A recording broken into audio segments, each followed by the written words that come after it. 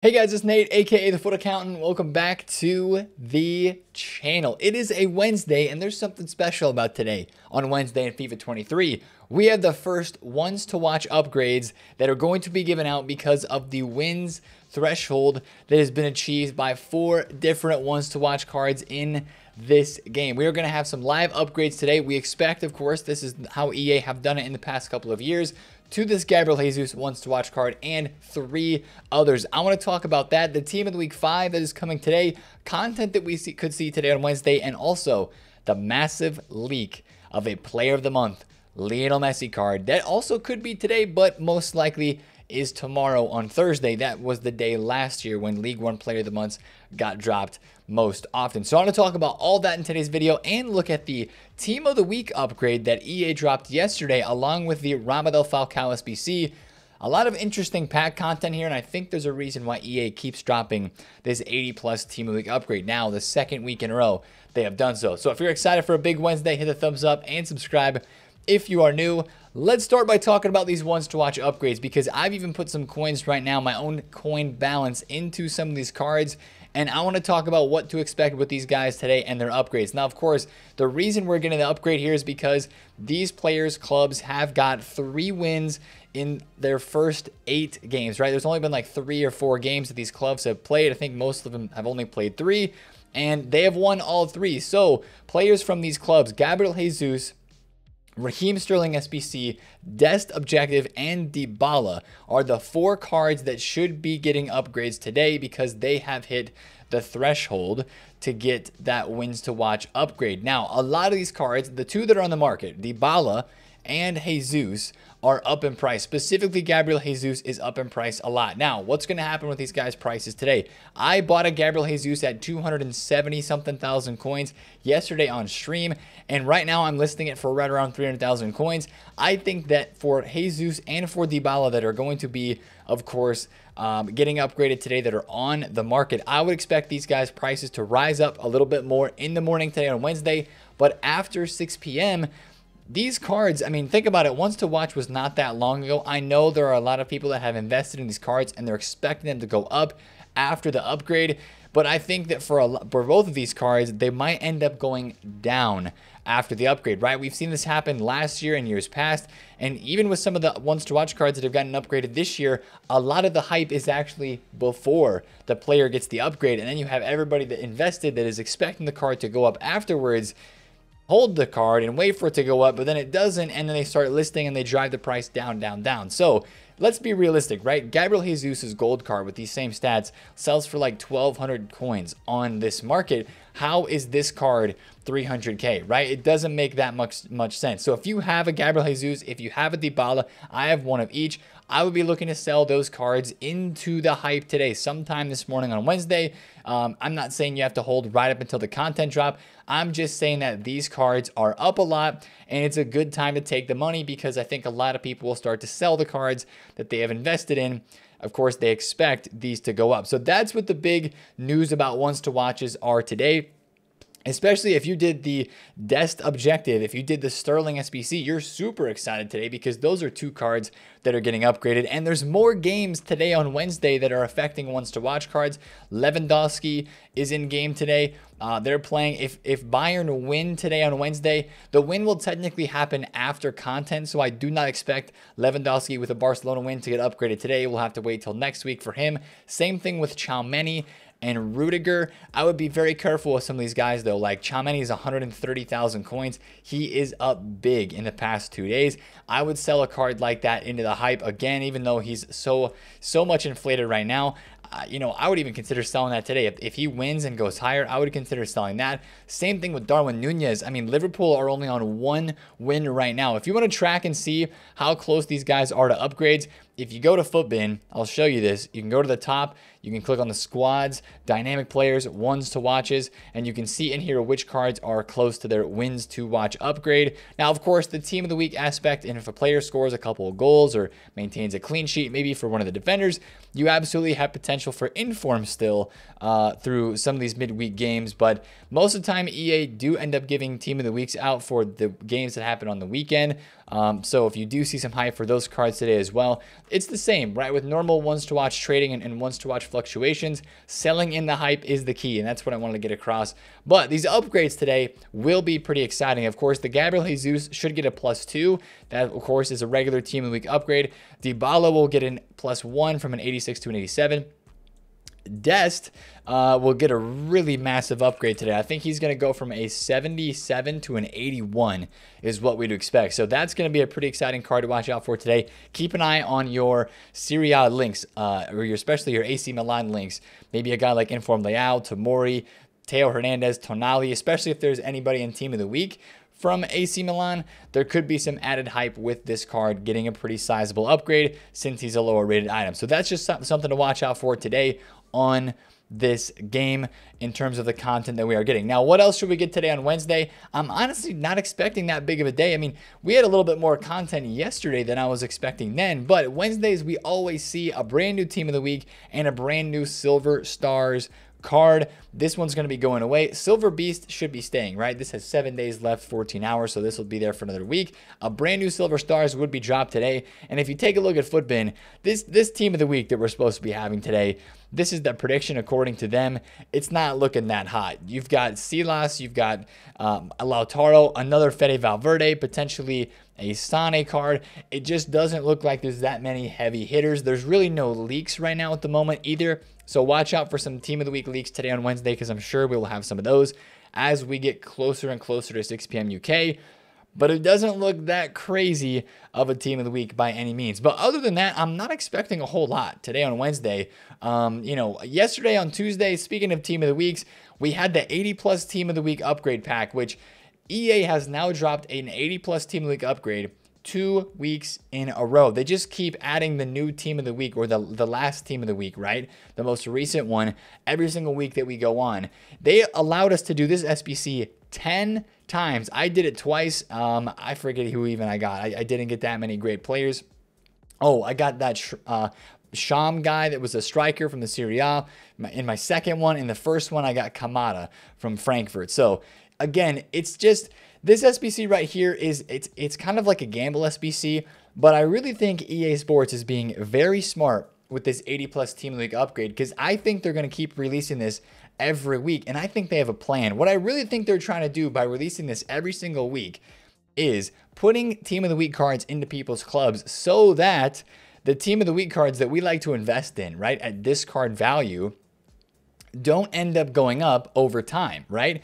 I really think that's what EA's goal here is to supply people's clubs with those Team of the Week cards, so that over time, like we saw last year, remember when all Team of the Week cards at one point were going for like 30,000 coins, and people were making buku coins because they just put a bunch in their club and then sold them when they went up?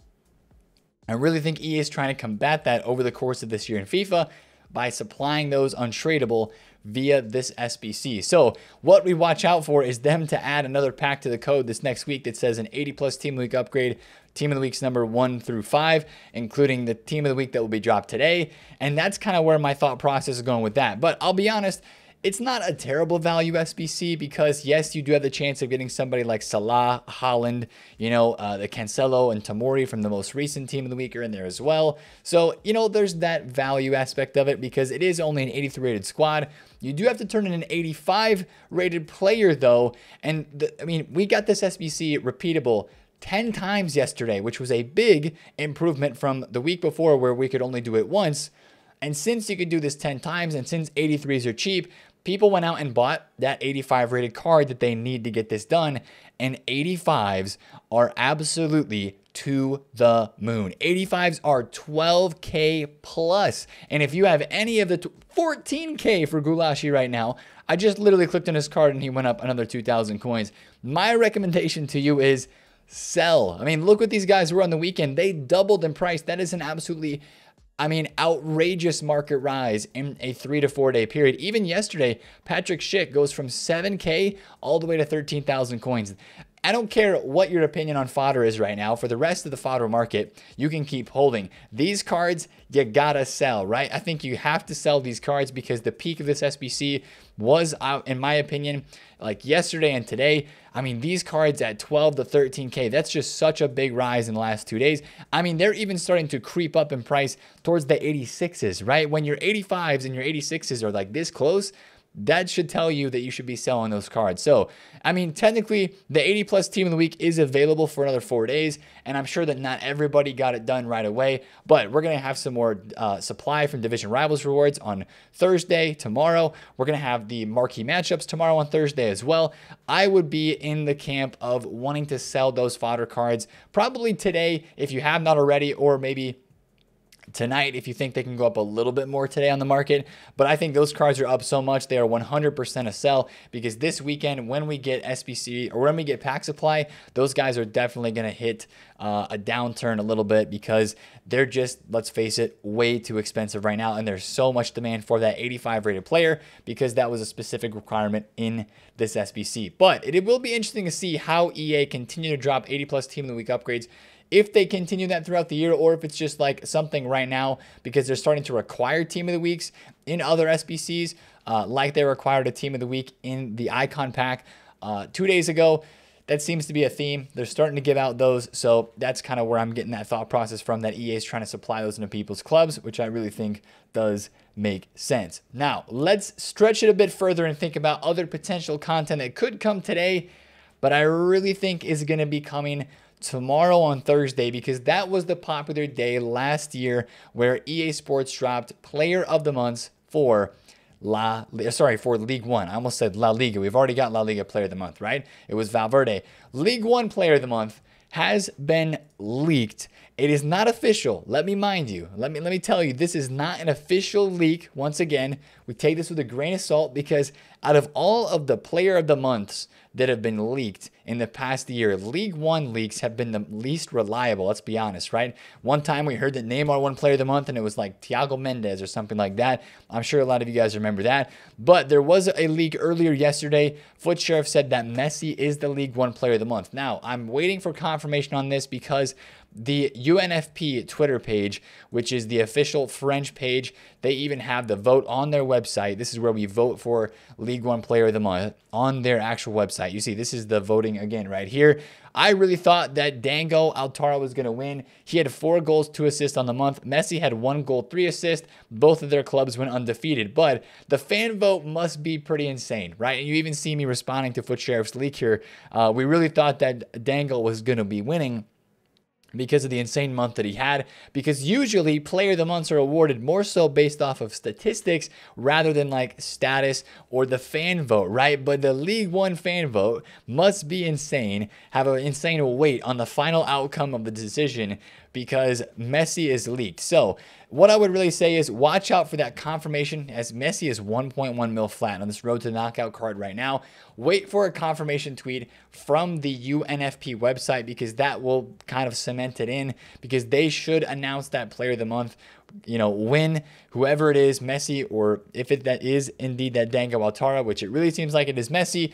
We should get some news on that today, hopefully, and then either see the SBC today, but more likely, I think, see the SBC tomorrow. Now, how much is a Messi Player of the Month SBC going to be, right? Well, of course, the card would be 92 rated. It would be a +1 upgrade over his base gold card. His base gold dropped a little bit yesterday, and so did that Road to the Knockouts card. Here's my opinion. I think that Messi, the rumor of this, and him getting Player of the Month, you saw his gold card drop a little bit yesterday after the leak was initially put out. I think that's going to happen today again on Wednesday. I mean, you can even pinpoint it to a specific hour, right?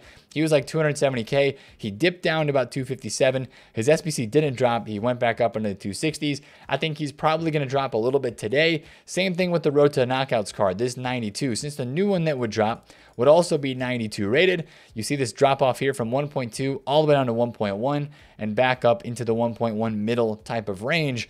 I think you would see a little bit more sell-off on these cards in the next day or so until the SBC comes out. But how much is a Messi Player of the Month going to end up being? Personally, I think if it's any less than like 600K, it's probably decent value for a +1 on the Messi card. He'll get over 90 shooting. He'll get a little bit more pace. I imagine it wouldn't be that big of an upgrade, but still, hopefully EA can give a couple upgrades maybe that we weren't expecting, maybe a couple extra point boosts on stat boosts or whatever it may be. But I just don't think that EA are going to give him a huge boost. Let's be completely honest, right? And usually they don't make these really big name players of the month SBCs that cheap. They don't want to make them that grindable, and they don't want to make you, be able to put aside your coins really easily to have an untradeable Messi in your team for a long time. Although that will be the draw to this SBC if it does get released in the next 2 days. So I think anywhere between like 700 to 900,000 coins is going to be a realistic price point for this Messi SBC, because you'll get packs back. You'll be able to craft it over a 30-day time frame. Do I think it'll end up being good value? Probably not, but we'll just have to see when they release the SBC. That might make you ask, Nate, is SBC fodder going to go up even more because of this? Can we invest? I just don't like investing in SBC fodder when it's already up so much already, right? Ruben Diaz and all your 88 rated cards are like 27, 28,000 coins after the icon pack. They're still very high in value. I would rather say if you want to do this player of the month Messi, and even before it's released, you will want to get it done, I would say set your targets on maybe waiting for fodder to drop on Friday or on Saturday with the pack supply. And then if the SBC is out tomorrow, then look into doing that card, because you probably get it done cheaper on those type of time frame and that sort of schedule than you would if you did it like right away. As of course, as SBC fodder right now is up a decent amount. So that's kind of what I would say that for that. Now, if the SBC is really good value, some of your other PSG links could start to go up in value as well, with some link investments. But that's just something, it's going to have to be a situation where we see the price of the Messi and then go out and, of course, react to see how the market's going to respond to that based on what the price of the SBC is. So that's my opinion there on that Messi SBC. Now, let's talk market a little bit, because these last couple of days, but specifically yesterday in general on Tuesday, was a really quiet day on the market, right? You had a little bit of content that moved cards like the fodder 85s, the 83s went up a little bit, but what you really didn't see is the meta market having that many moves. There were some small fluctuations for sure, and you had some player prices that did go up, specifically those ones to watch cards like we were talking about. But how do you trade on a day where there's really not that much content? How can you make coins, especially like we like to do with a quick short-term flip kind of fluctuation method? How can you make coins on a day like yesterday when there was really not that much going on? Well, a lot of what you can do is people sell off cards like every single day heading into 6 p.m. content, just because they get afraid. They get scared of what content is potentially going to drop. And then, of course, they think, okay, this content was not very scary, or there wasn't really good content. Then they go back out to the market and buy their cards up, right? Let's take a look at this Heung-min Son Inform. I really like looking at rare cards and just cards that you see dropping into 6 p.m. content every day. You can see this Heung-min Son went down to 397, content drops, and he ends up going all the way back up to 440,000 coins. That's kind of the fluctuation that you're looking for, right? A card that is more rare is probably going to have a better chance of rising as well. Some of your hero cards yesterday did pretty well, especially with the Falcao SBC that we had. That is, of course, a really fun SBC. I haven't talked about this yet, but I think this SBC is cool, right? I think it's a great price. Yes, it's not like a super duper insane, but it's just a cool SBC, and it fits in right now with the La Liga hype. So GG's to EA for this one. He can be lengthy with an architect, of course, and that gives his card that lengthy boost that so many people love for the meta of the game.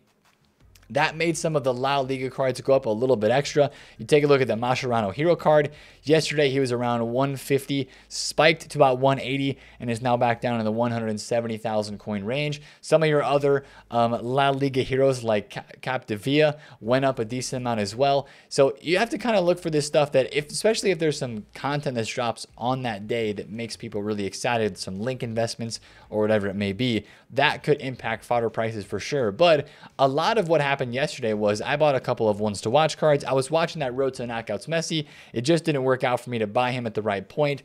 But I did buy the Gabriel Jesus at like 275, like I mentioned. I bought an Anthony for 208. Mane, again, you can see is a lot of people are focused on these live cards right now as they're about to get upgraded. These were a good buy yesterday. He was 550 at content. Now he's all the way up at 592 just because he's rare. He's got games upcoming. Same thing with the Darwin Nunez. He's exploding in price right now, anticipating a win later this week today. Lewandowski with a win today, again, gets closer to that upgrade. So that's the kind of thing you have to look for. And when you see or when you expect it to be like a non-tent day, as we say it, it does take a little bit of risk, and it's a little scary, like buying before 6 p.m. content. I completely understand that, right? If you think about it, you're like, Nate, what if I buy before 6 p.m. content and then EA Sports go and end up and then drop an insane madness of a day content-wise? Yeah, that's always the risk, right? But the flip side of the coin is, of course, EA doesn't drop an insane day of content, right? Tuesdays, Wednesdays are pretty common days, especially Thursdays too, where, some weeks there's really good stuff and other weeks there's not really good stuff. And what has the trend been in the past couple of days in the Rule Breakers promo? It's been not that great of content. So that kind of continued yesterday, and that's why you saw the market move like it did, and it created some opportunities for some fluctuations on card prices.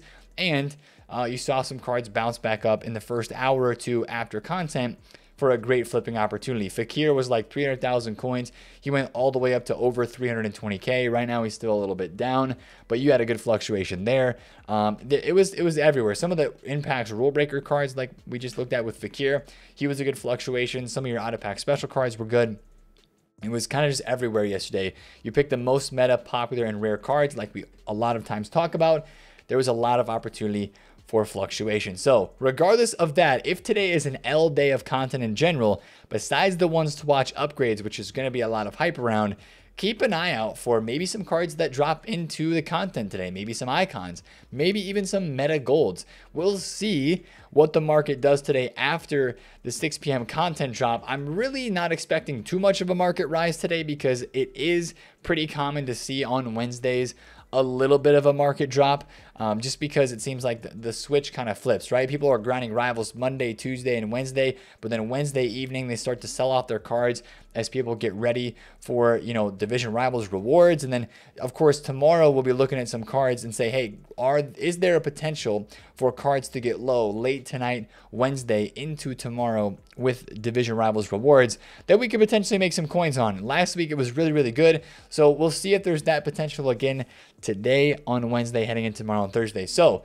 if you're excited for that, join the Twitch stream today. We'll be talking about all of that live on the game. But it's a big day for ones to watch upgrades. Hopefully some news about a Messi player of the month. We also do have our first, really quick at the end of the video, our first Rule Breakers Team 2 player leak. It is Moussa Sissoko in League One. So that is a French card in League One, no longer in the Premier League. But that could be a card that is, especially in this year's game, incredibly overpowered. I mean, just think about that guy at center back, right? Absolutely incredible. So that's our first leak. Besides the ribbery that we already know about, that's the second leak, I guess you could say, for a card that should be in packs on Friday. Hopefully we'll get some more of that today, or maybe not hopefully, but I'm assuming we'll get some more league or some more rumors and leaks about the Team 2 of Rule Breakers today on Wednesday. So if you enjoyed the video, smash a thumbs up on it, comment down below if you have any questions, and subscribe if you're new. It has been Nate, the Foot Accountant, and I will see you guys later. Peace out.